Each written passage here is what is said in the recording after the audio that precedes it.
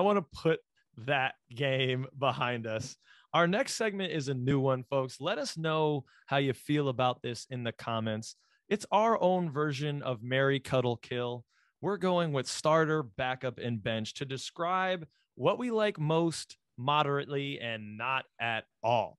So I'm going to present you with a situation and 3 options, and you tell me, Pich, what's your starter, what's your backup, and what's your bench?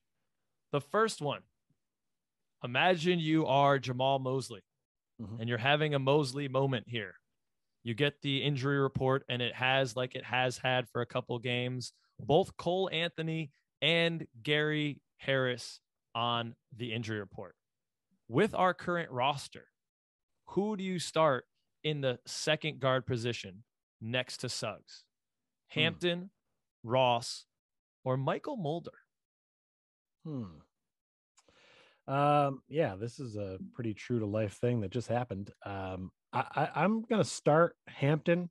I'm leaving Ross as the backup, and I'm going bench on Mulder. I feel like this kind of speaks for itself. I want to see Hampton just get a shot at starter, and this seemed like a good opportunity when you have 2 key guards out. Ross is more comfortable being the backup, so let him stay there. And I guess maybe they did this to get Mulder some more minutes and see what he can bring to the table. But I feel like this guy is meant to be a bench and a reserve, and that's really where he needs to be. It's no offense to him. I just feel like I know what he is, and I don't know what Hampton is, so I want him to get the minutes and see what he can do. I think I agree with you there. I think I would do the same. Starter, Hampton, Ross would be my backup, and Mulder to the bench in that order. And this is what Magic Twitter sphere was kind of talking about, that why aren't we starting Hampton? This is the perfect opportunity to get him some minutes. Everyone has been screaming for some more minutes just to see what we have, because he's one of the guys we got to figure out here. And when we have an opportunity, we don't put him in.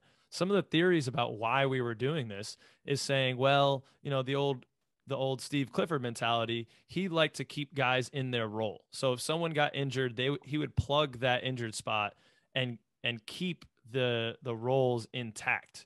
So, you know, even if one of our guards got injured last year, he wouldn't put T. Ross into the starting lineup. He would keep him as our 6th man coming off the bench as a scorer. Sure.